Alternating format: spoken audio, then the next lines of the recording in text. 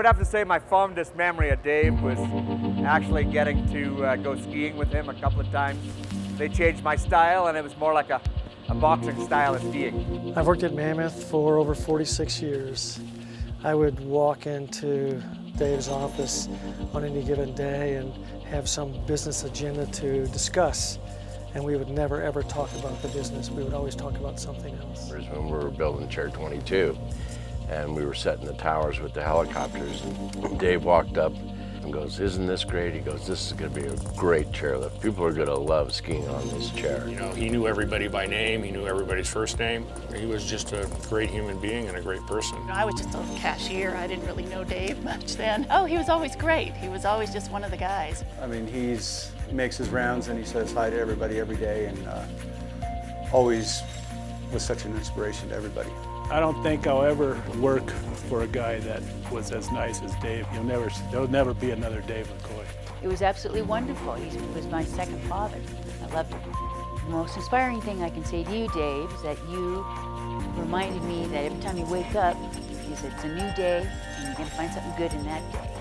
Well, I grew up on Mammoth Mountain myself, you know, on the junior race team, and worked up there since 1983. I mean, when he would even walk close to me, I'd be like, "Oh, here's Dave." Here I am in my original meeting place, having met you while standing in a dumpster. You know, Dave and I would have meetings all the time, but Dave didn't believe in meetings. We'd do our business riding the lift, we'd talk on the way up, and we'd ski on the way down. He'd give me a ride to work every day because I had to hitchhike and give me a ride. But it was hard because he was the owner of the ski resort, so I was already so shy. I remember we were doing a board packet. Rusty was hoping to get the board packet out. Dave came in, said forget it, and Mark Clausen and I went mountain bike riding with him. So board packet had to wait, and we had a great time that afternoon. That's probably the biggest thing. It's like you were part of the family and working at Mammoth and being part of it. I mean, that was a big thing. You could feel that from him. So it wasn't like, oh, you're just working this little job, so you're not important. Everybody was important to the whole.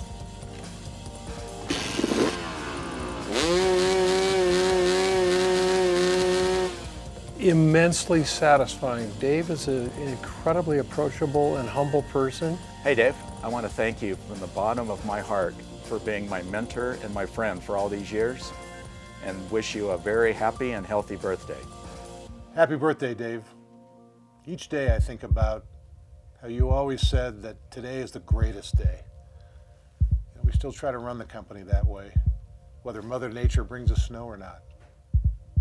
Today's your greatest day. 100 years, and we're all better because of it.